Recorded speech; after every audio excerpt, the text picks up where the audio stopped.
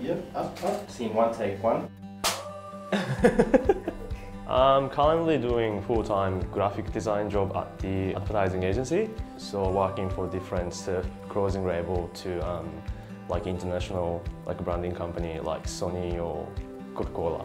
Also, I'm doing lots of commercial illustration job as a freelance work, and I'm working on a bunch of different projects. I think the one of the projects I remember and I really enjoyed was working with Converse last year. So that was basically part of their signature campaign called Converse Made by You. So I was invited to Melbourne to just do some live painting on their store window, and everyone from Converse was happy. So we launched the project really well, and then I'm really happy for the outcome.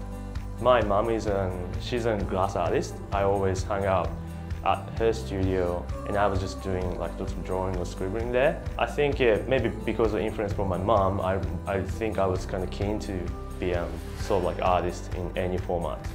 I'm just enjoying making something all the time. It doesn't really make me feel like a real job, so it's always having fun. I always just go to Manly. I live in here for 14 years and I've been surfing at the Manly Beach all the time. I studied visual communications through InSearch. I studied illustration as a sub-major. I think UTS course was more like a conceptualizing or thinking exercise based, which helped me building the ability of thinking or making something from nothing. I think any advice I can give to any other young artist is just to draw paint a lot every day.